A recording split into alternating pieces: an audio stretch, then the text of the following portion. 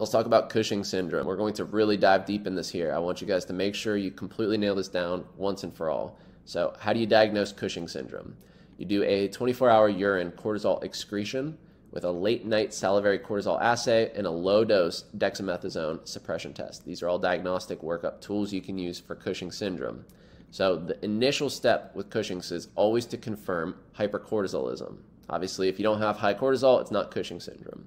So first things first, you do a late-night salivary cortisol assay. Number 2, a 24-hour urine-free cortisol measurement and or an overnight low-dose dexamethasone suppression test. So you always want to check their cortisol level, make sure they have hypercortisolism, and then you can do either step 2 or step 3. So a 24-hour urine-free cortisol measurement or an overnight low-dose dexamethasone suppression. So 2 of these first-line tests should be abnormal to establish the diagnosis of Cushing's. If one is abnormal, that doesn't clue you into Cushing's as the definitive diagnosis. You have to have 2.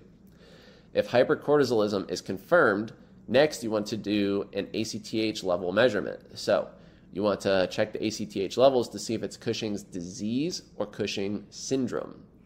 So something that is really important to know is that if you see an answer choice that says early morning cortisol measurements, these are basically useless in Cushing syndrome diagnosis, so this is never going to be the answer.